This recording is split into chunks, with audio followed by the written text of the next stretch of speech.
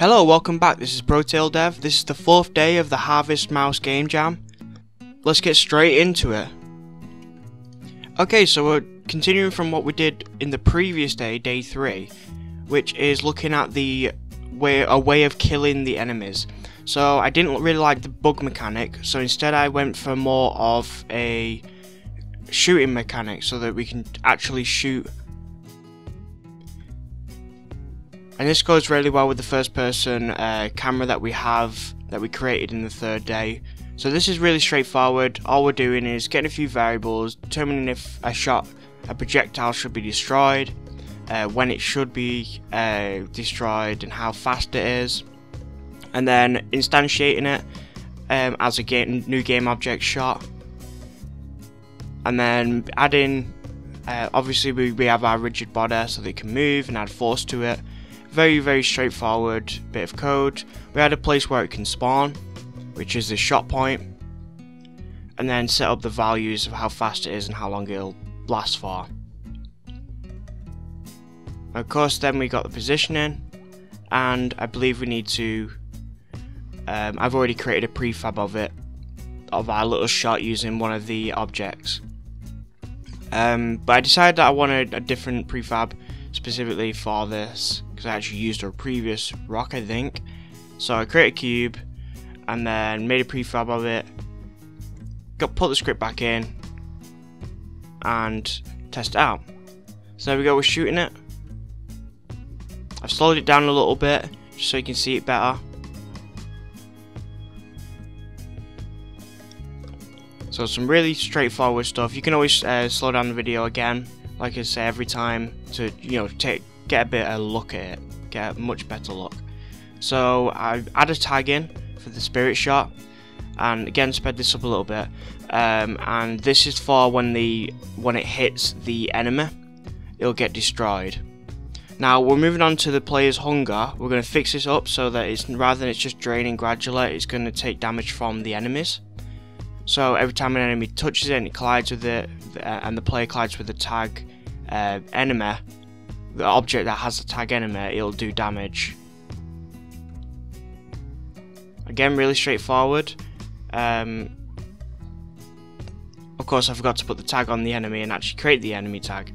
So I do that on a bunch of enemies that I created to test it out, and you saw them very briefly that I was taking damage. See it a little bit better now. There you go, you see on the bottom right I'm taking damage. Okay, so the next thing is the wave system. This probably took most of the day to really think about. I ended up having to do a lot of research because I've never really done wave systems in this way. So I have done wave systems in the past on little projects, but I've never really messed around with states. So while this is playing out, I'll just explain that I basically use states instead, and states is really good. It's really interesting. It's much more efficient in code to be able to use states as opposed to just using if statements to control everything, which is usually what I do. So I'm still getting into states, so I had to do a little bit of research on how to do this, but I did make some minor changes through the code. And there's nothing wrong with admitting that you have to, go and research code just to be able to understand it, especially when it's new. So as you can see, I'm putting comments at the side just to try and explain what's going on. But basically, very simply, determining if there's a countdown, and then I want to note if I'm actually spawning enemies. The enemies are currently spawning, so I can begin a new wave. I also want to spawn the wave, and I use an array, a for loop to determine how many I can spawn, and that'll be determined in the inspector. Like I'll write out how many enemies I want to spawn, and then I want to change the states, determining whether something is finished or not, and then I spawn an enemy. This will be called obviously every time I loop through the for loop. So once that's spawned, we want to go straight back to update, and we want to determine if the state is waiting.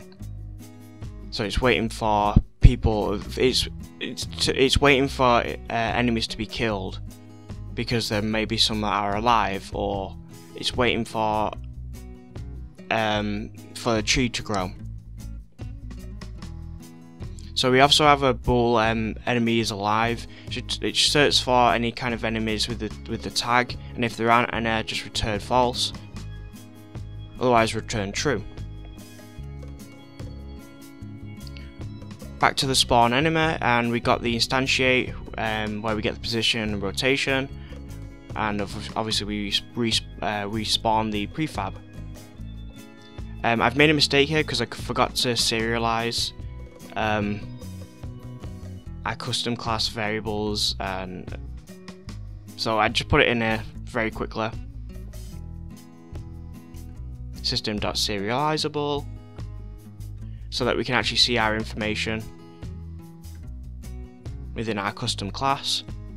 And this determines what enemies we spawn, how many spawn, and the rate at which they spawn.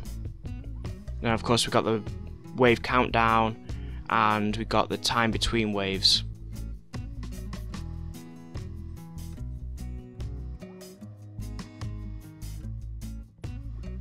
Okay, then I come back to here, and we need to determine what we're doing when we're waiting, when we're in the wait state. Now I just put a little bit of debug.log in here just to determine that just to let me know that the wave has completed. I could always put that in the UI and have some text that comes up, but I didn't do that in the end. And what I'm doing is I'm determining if the enemy is alive or not.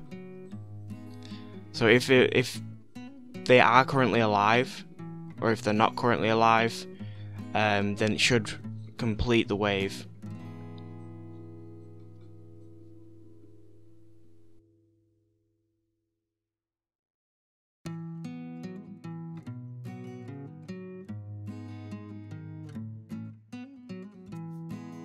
And then, as you can see, this is what I ended up with. I ended up with a bunch of enemies spawning constantly. I think it looks kind of cool, actually.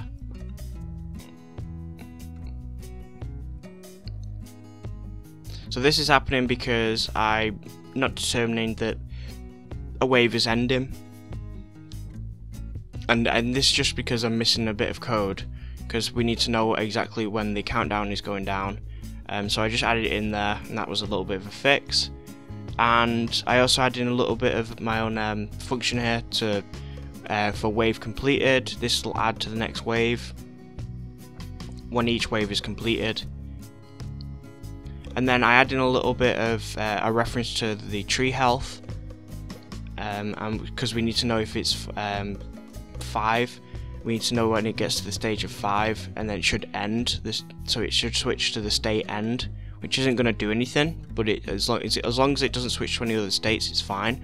So that will end the spawn and everything like that. And then what we do is I just get the spawner. I need to get the spawner object, the game object.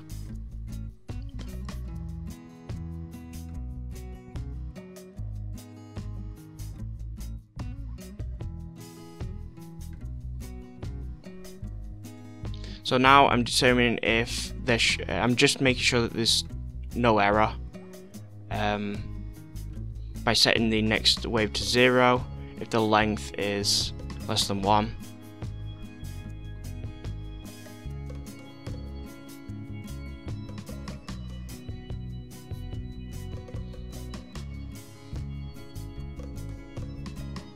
Okay, so now we got the wave complete, and it's going to turn the spawner disabled, or basically just turn it off while in the end state. And what I'm doing here is, you may notice, but I'm looping the function, so it's always going to keep checking for the net complete wave complete, because it was in the wave complete function. So it's just going to keep checking and playing over and over when it hits that wave complete for the first time. And then I test it. So as you can see, I can shoot them and they die. At the moment they're only spawning to one spawner, but we can fix that very easily. So I'm just doing a bit of a playthrough here to test it, make sure it is definitely working, which it is.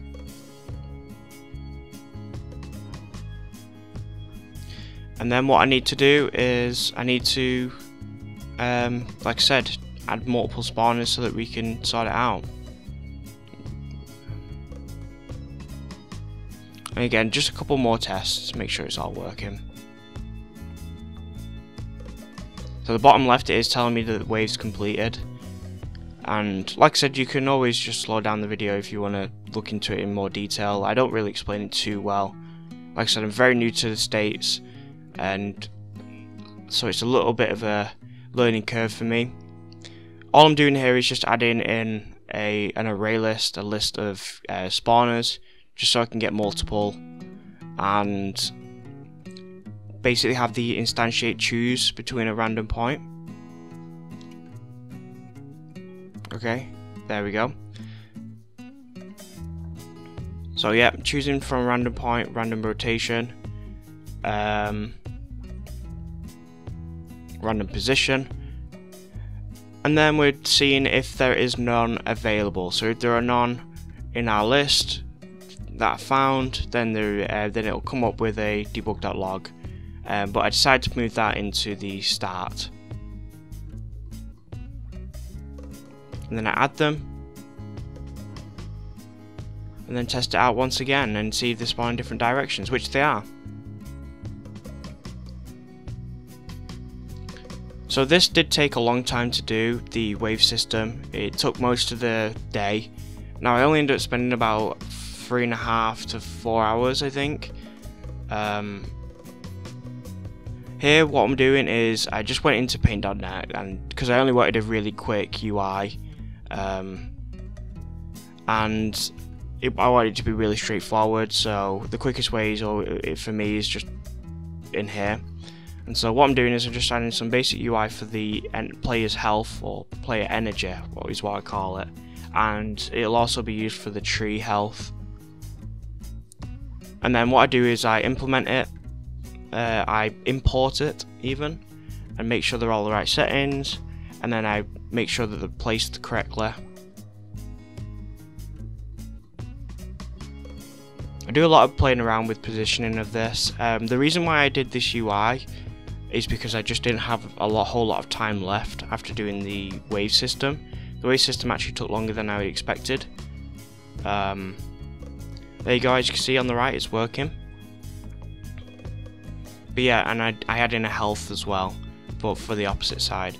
Yeah, it ended up taking a lot more time than I expected, and so I had to, I had no choice but to work on something a little bit quicker. And since the UI I wanted it to be very specifically simple, I could get it done really quickly. I also put text on it just so the player knows what it is. And there you go, we're running out of health. So now I know the health is working.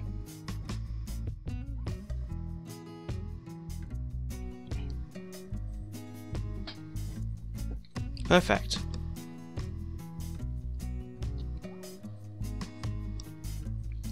Again, another really quick thing I wanted to do was have a golden cube above the plants, and this would go up to a main cube at the very end.